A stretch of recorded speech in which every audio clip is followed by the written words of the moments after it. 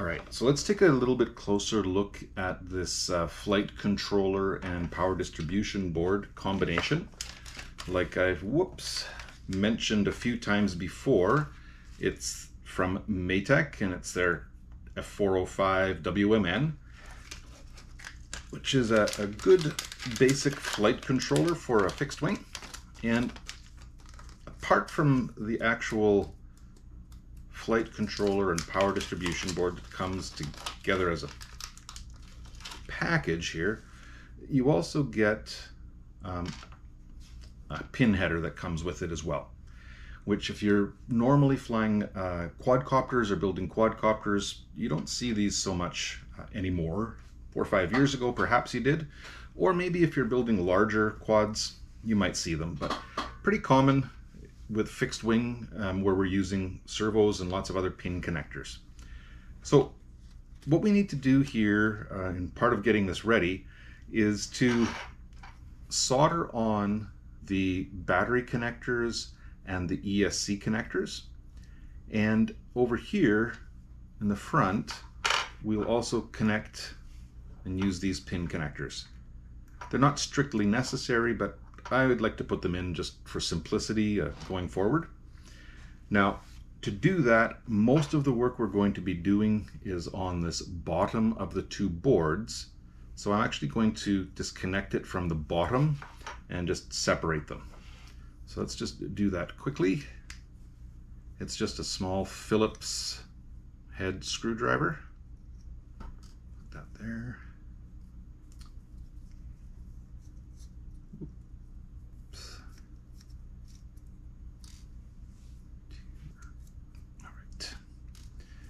And if we take a look over here on this side, there is a pin connector which, as we pull, should come apart, and that's it. Now this is these are the two parts. This one over here is the power distribution board, and this actually is the flight controller over here. And when they talk about this being an F405, that's because this main chip over here is an F405 chip. We're going to not be talking about this part for a little while right now, so I'm just going to actually put it aside completely. What we are going to be taking a look at right now is this particular board. And this is the power distribution board, where you can see that it actually is rated anywhere from 2 to 6S, which means a LiPo battery from 2 to 6 cells. We can see that we have a place for the batteries to connect, battery plus, the ESC positive, and 2 large ground pins. In the front, there are 5 volts grounds. I think they're called 5 volts. No, they're VX ones, which means it's a variable voltage that can be user determined, where we set it once and it will stay at that voltage. But what that voltage is something that we can set. And there are places for 4 pins to be connected for servos and other things of that nature. So what we're going to do to get this ready is we're going to connect the battery and ESC leads to this, and we are going to put this pin connector and solder it in place as well, so that we can use just straight plugs rather than having to solder everything on all the time. So that will be the process. What I'll need to do now is get my soldering equipment kind of set up and change this a little bit. So we'll see you in a moment once that's ready.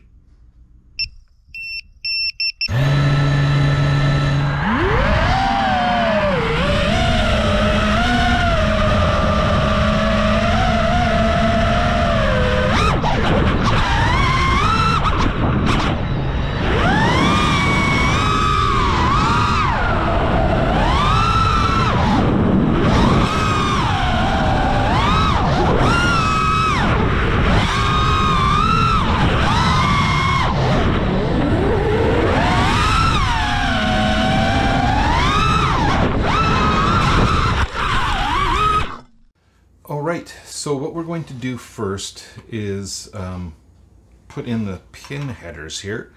And what we'll do is basically take the short end of the pins, line them up through all of the holes.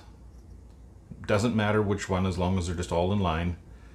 There's no right or wrong pin for any particular hole. Just line them up and then slide that through, and make sure, and I'm going to see if I can bring this up nice and close here, that when you do the, oh, it's too dark. Oh, I'm not very good at this, guys, sorry. That the pins go all the way through and that the plastic is flush with the actual board itself. And when we've done that, what you'll see, I hope this can come through, you'll see that some of the pins actually protrude through. And what we're going to end up doing is just applying a little bit of solder onto each of those pins to secure them in place and create a more secure connection. This is actually a very, very tight friction fit, but the solder will make just a better, more secure connection into those pins. So having done that, put those through, we will get a little bit of help from a set of helping hands. And all I've done is just taken some paper there to wrap around and put in between the jaws of this board. Sorry, between the jaws of the helping hand here and the board. Don't want there's metal teeth in there, and you don't want them to start to bite into the board or cause any kind of damage. So I've just mounted it like that. And now all I need to do is solder through there. And to make that a little bit better, what I'm going to do is add a little bit of this flux to it. And I'm doing this on the side because, much like the other glue that I had earlier, the Loctite, this has always been uncooperative. And it may be so utterly uncooperative that I can't even use it this time. Well, what do you know about that?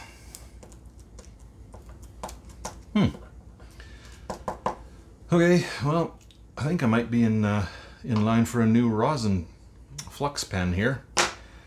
Not the end of the world. Using the flux, if you can, is a really good thing to do, because what it will do is encourage the solder to flow between the pad and the pin that's being put through. The solder will still go, but this just makes it work better. But the flux does not want to flow. That's all right. What we will do instead is use this very thin soldering wire, which actually has the flux built in. Now the way I'm going to do it is just simply touch the pin, put the solder onto the pin, wait for it to melt through, and it will just fill the gap. This can take a moment for the heat to build up. What you want to make sure that you're doing is applying the heat to the pin and the pad, and then putting the solder on from the other side. You want to use the heat that's being transferred into the pin and that pad to melt the solder, rather than the tip of the soldering iron itself.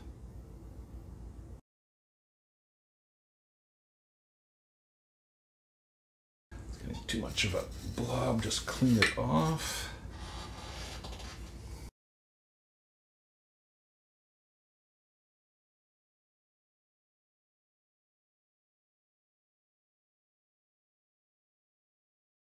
And what you need to do for sure after you've done that is just make sure that you check between each pin and make sure that there hasn't been a solder bridge formed between any of the two pins on the bottom here. And then we'll pop this off, and we'll see that on this side it's now mounted in very securely. And if we take, for example, a servo lead, we can now simply plug it in and unplug it rather than having to do soldering every single time we want to add, remove, change, replace a servo or anything else, which is really nice.